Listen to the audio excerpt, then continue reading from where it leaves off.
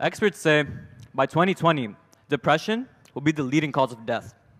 The World Health Organization says, at its worst, depression can lead to death. Close to 800,000 people die every year due to depression. Ladies and gentlemen, my name is Aliraza Dewji, and today I'll be speaking about mental health and how a closed-minded society can only make it worse. Ladies and gentlemen, what people don't understand is that your mental state of mind is a lot more important than your physical state. Your mental health is everything, to be honest. People believe that their physical bodies are everything, but if your mental state of mind isn't correct, you can't really do anything. It's really pure logic. First of all, what is mental health? Since I'll be talking about anxiety mostly today, let me define anxiety. The literal definition is a mental health disorder characterized by feelings of anxiousness or worry that are so strong that they interfere with one's daily activities. What is my experience with mental health? Let me give you all a personal example. Mental health issues actually run in my family, mostly anxiety. My mom and dad have both faced it before, but luckily they've actually overcome it. For those of you who don't know what anxiety is, like I just said before, I guess you guys aren't very good listeners if you don't, but again, it's feelings of worry or anxiousness that are strong enough to interfere with your daily activities. When both of my parents faced anxiety, I was very, very young, and when my dad faced it, I actually wasn't born yet. But my mom and dad both told me that they used to suffer from panic attacks, they used to get worried all the time, and they were worried about being worried, which only made it worse. My friend got diagnosed with anxiety back in 2016. At the time, my friends and I didn't really know what it was, or we didn't really understand what was going on and why we wouldn't see her for days, which really only made it worse for her because she couldn't talk to us about it, and we had no idea what was going on. Even though my mom and dad had both faced it, I didn't know what to do. My friends didn't know what to do. None of us had any experience with it. No one can really understand what's happening when you have anxiety. It's just that much of a mental torture. Let me tell you all something. Anxiety is such a mental torture that it is one of the main reasons of suicide. Sure, depression. Anxiety is the root of depression. Remember that. A lot of you may be asking, what do panic attacks look like, or what do these episodes look like when my friend had them or when my parents had them? Well, one simple word to describe it. Whenever my friend had it, she went into panic mode. As my friend explained to me herself, well, these episodes would look like this kind of. She would isolate herself in a room, not talk to anyone, blinds closed, curtains closed, everything, lights turned off, complete darkness. I thought she was sick. I thought she had the flu, but I guess I was wrong. There were moments that I wouldn't see her over a span of days where I wouldn't see her for 2 or 3 days, and I used to be really worried about her. And I tried to text her or call her, but she would never respond. The thing is, when I couldn't talk to her about it, not only did she feel worse, but I felt bad. I was worried, well, my parents were worried that I would start to follow in her way and that I would possibly get into depression, but luckily I didn't. The thing is that one day we were traveling on a school trip, and this friend of mine, when we were taking off, she got hit by a panic attack.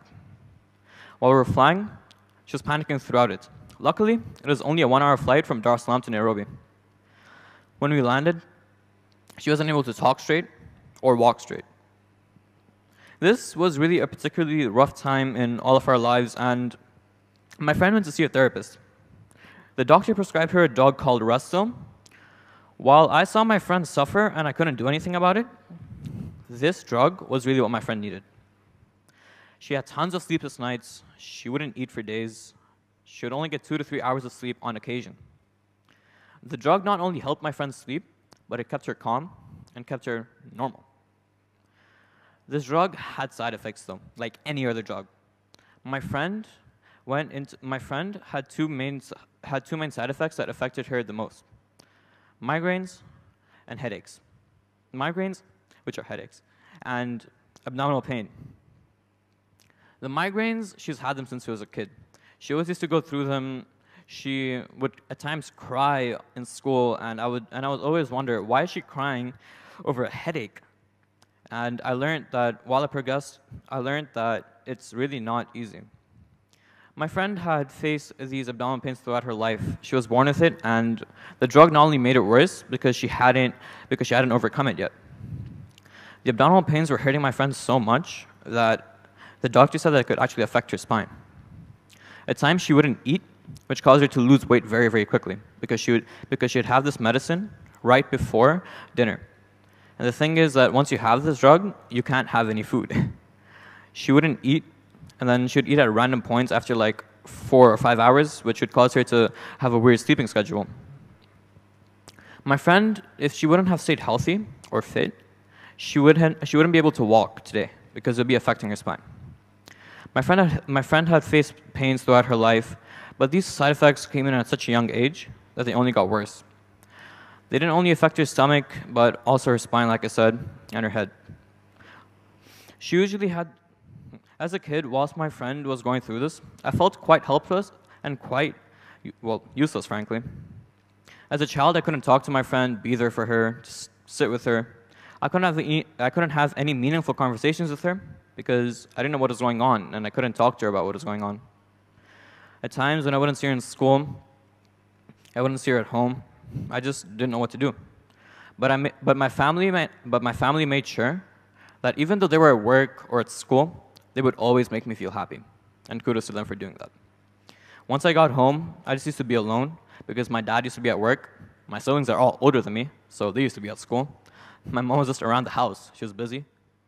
And, well, I felt quite alone, to be honest. But when they got back, like I said, they made me cheer up, and I was happy. The schedule caused my friend to go to school less, and I wouldn't see her, or my friends wouldn't see her. She would just be at home, which drove her into depression, actually. Whilst facing anxiety, all she could think of was the struggles of her life, and she couldn't really do anything about it. Even though my friend got better, even though my friend luckily got better, she was still going through random points of anxiety and depression.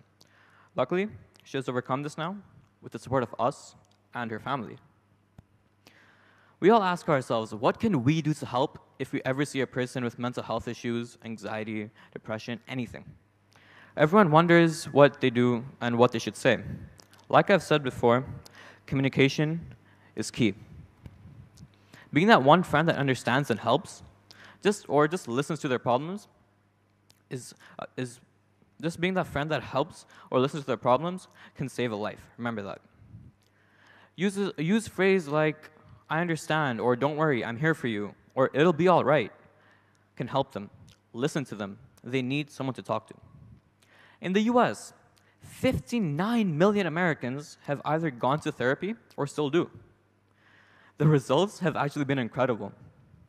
80% of these people have said that therapy was actually helpful for them. This is actually slowly helping decrease the suicide rate because right now it is at an all-time high at 28%. Ladies and gentlemen, like I said before, being that one friend someone can talk to can save a life. Thank you.